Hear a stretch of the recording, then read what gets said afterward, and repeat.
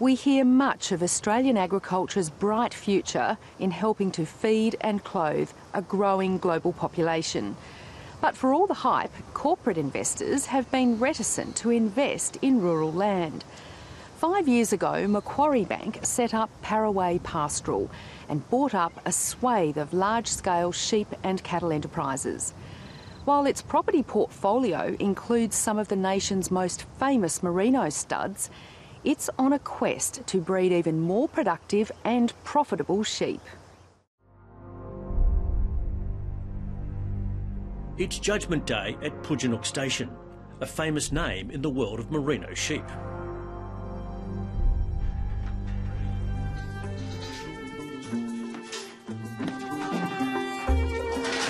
Every ram in the latest mature batch of stud animals is being carefully scrutinised, evaluated and graded.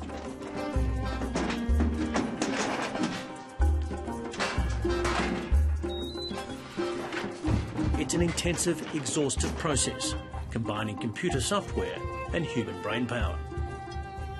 My job is to breed stud rams for sale and provide genetics that can survive and thrive in these varying conditions, because really they're replicated across a lot of Australia's climatic zones.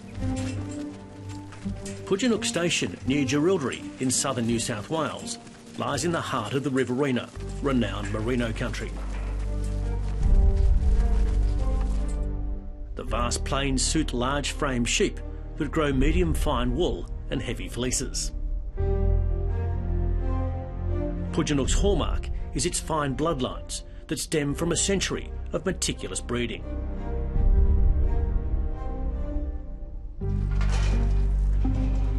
These rams that have come into what we call Pen 1 are basically on the shortlist to be a worker on Pooginook. They've got to get through another 2 or 3 reviews, but at this stage they look pretty smart in that pen.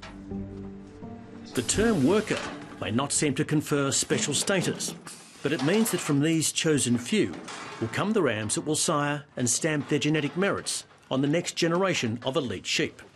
The rigorous scientific approach should ensure that those lambs will be incrementally better than their parents. The modern merino needs to be able to produce a saleable meat carcass, preferably at 12 months of age, of the male portion, and they also need to produce a fibre that is in demand. So we need a productive wool fibre, so in other words micron, wool cut. We need growth for the carcass. We need it to happen in an earlier maturing sheep than they used to be.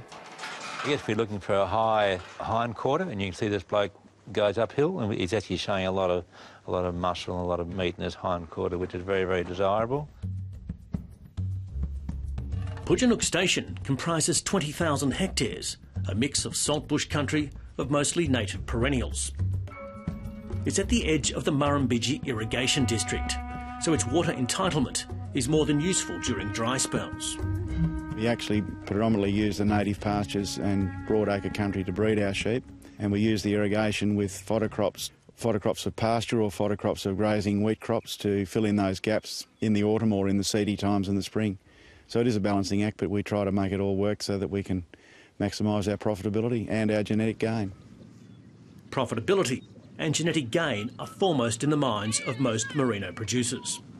Margins for wool growers have remained tight for more than 2 decades, so most look to grow dual-purpose sheep. Pooginook annually produces about 1,800 rams. It's what the industry calls a leading parent stud. There are 3 avenues for our sale sheep. One is to the butcher, one would be to the restocker, and the other one is a wool-producing animal until it ends up being at the butcher at the other end. Pooginook Station is also part of a larger corporation. It was the first major property bought by Paraway Pastoral, now one of Australia's largest rural enterprises. Paraway is the operating company of the Macquarie Pastoral Fund. The fund was established in 2007 to allow investors to gain exposure to Australian agriculture and the red meat sector in particular. So Paraway operates 17 stations across 3.6 million hectares. So we run approximately 200,000 head of cattle and 200,000 head of sheep. So we run Brahman cattle in our northern Australian assets, we run Angus cattle in northern New South Wales, and we obviously have a big merino sheep business across northern and southern New South Wales. The timing for Macquarie Pastoral Fund's foray into agriculture was exquisite. When Clyde Agriculture and Twynham Pastoral, another corporate, decided to sell off their pastoral properties, Macquarie leapt at the chance to buy some of the nation's best rural real estate.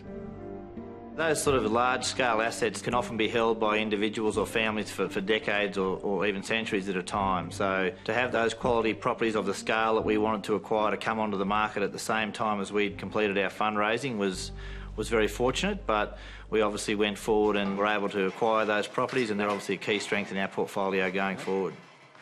David Taylor and his family sold the property to Paraguay 5 years ago, but David has stayed on as the sheep classer. The stud had long been an industry leader, but corporate ownership has injected new life into it. It's been fantastic to see Paraguay putting so much money into the genetics here, which is paying off. It is leading us in a new direction, but I think it's probably refining the old, if I may say so, without getting off the beaten track of the goals and objectives that my family had for 3 generations. The shipyards are new. Every animal wears electronic ear tag ID, and the latest data collecting technology allows an affordable means of compiling detailed information about every sheep on an unprecedented scale. From birth, stud sheep are weighed and measured for growth rates and assessed for quality. All the data forms a breeding index. We're trying to use blood DNA and parentage on a large scale, and it has its challenging moments, but it also has very exciting moments because within our large genetic pool here at Pooginook, we do have some extreme animals that are very productive. But breeding larger, faster maturing sheep can be detrimental to the quality of the wool. We want to maintain this nourishment that we have in our wool and this softness, beautiful deep crimp that we have here. So it's a bit of a juggle because body weight and body size sometimes acts in a different direction to nice crimpy wool. Blue indicates that he's in the top 5% of this mob. Yielding weight is telling me that he's above the average when he was weighed at 200 days. The greasy fleet weights tell me he's actually +8, so he's well over the average for wool cut, which is very, very important to us. We're trying to increase this type of nourished wool. So, despite all the science, the keen eye of the sheep classer in visual assessment remains vital. You know, to get that nourishment in the poles is hard to get, and you've got it, so don't sell it. Yep. Yeah. You know, when you're bringing in a sheep and they haven't had a feed for a while, you can see that hollow, they get a little bit of hollow in on the stomach. And in the often secretive world of merino breeding, Pooginook has taken another bold step. It has begun to hold field days for its clients across southern Australia to help them understand how best to utilise all the data. I think also it's about bringing the latest research work and knowledge we've got about managing sheep to be more profitable. I think that's a terribly important thing for my business anyway, is that we need to increase our profitability in the merino industry to continue to be a sustainable industry into the future. So today is about bringing that information out to our clients, and we've run 4 of these across New South Wales and Victoria. And why do people eat lamb? They eat lamb because it tastes good compared to our other competitors. And if we push that too far, you compromise the eating quality of the product and we lose one of our competitive advantages. Selecting on both the genetic and nutrition side, we have really good scientific information for what you select on, what you manage the animal for, what the outcomes will be. And the real challenge is to enable a commercial farmer to improve their own game plan and deliver better results on their farm. And it's translating science like lifetime wool that showed, you know, better nutrition of the ewe improves her and her progeny performance. And subtle differences can make big differences to outcomes. Similar on the genetic side, subtle differences for performance in given traits can make a big difference to the outcome in the paddock. So, back on the station, after some long, intensive days in the sheepyards, this year's crop of rams has been finally graded and sorted into 5 different divisions. The top pen, the elite animals being kept for breeding, will get the royal treatment. The next 2 grades will go to Pooginook's annual on-farm auction.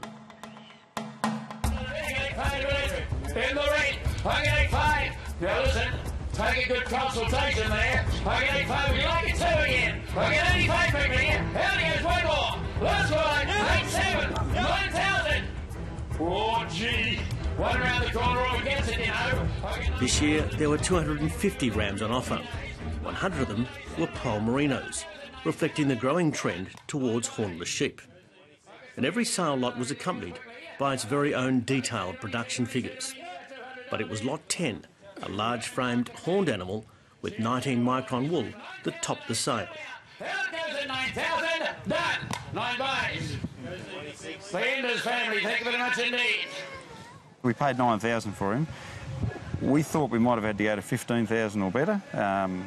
We've been buying rams here for 14 years, and without doubt this is the best sire that I've seen here to purchase. Try and buy a ram every year to use as sires within our own stud, and this is without doubt the best sire that we've purchased here. I'm still a bit surprised that we actually got him, to be honest with you. His wool's exceptional for a ram of his size. It's a very free-growing wool, and he's just a very square sheep. Very, very good sheep. Pocket 26, you missed the last one down this head. Pocket 26, what's that? I missed the last two. Well, have a go. Lower your ears back, sonny boy. Pocket 2600 here. Pocket 2600, 600, a little bit one more. These rams will go to properties across southern Australia, and a good many are off to Western Australia. The Nazari family, WA. Up to WA. Once, sheep breeders relied largely on the appearance of a sheep and the feel of its wool. Looks are still important, but veteran auctioneer Kevin Norris has seen in recent years a rapid adoption of scientific measurements. And I think this applies to all stud breeding, be it cattle or sheep. The technology behind the breeding today is being taken into account at a lot greater rate and for a lot greater reasons than it did in the past.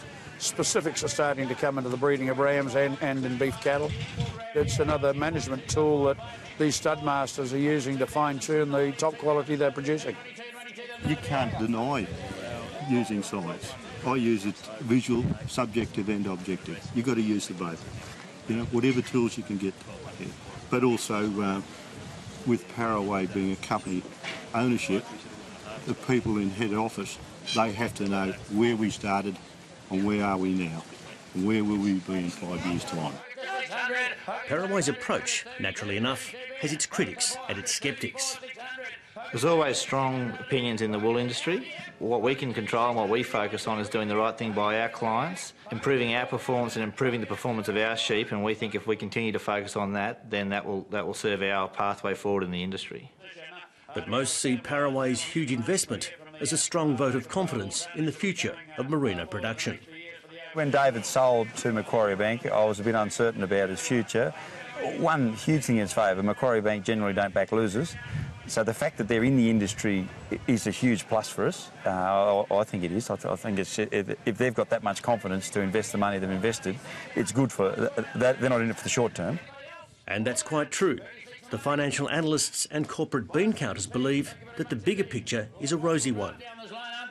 I think they're looking at all the demand for these products. The rising affluence of the Asian consumer is a general view that they will want to acquire all these products, whether they be animal protein, wool, grains. So a lot of investors want to have exposure to that major structural change that's happening in the global economy. All the while, at Pooginook and across Paraway's vast spread of holdings, the quest to produce a better sheep continues apace.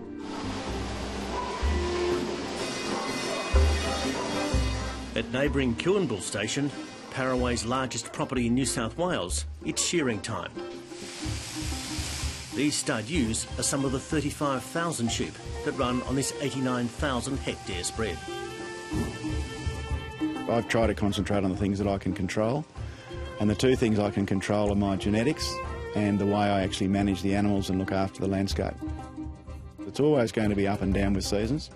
I think what the trick is to make sure that you make best use of the grass in the good season and minimise your costs in the poorer season. But actually looking after the animal health, to me, is a key to remaining profitable.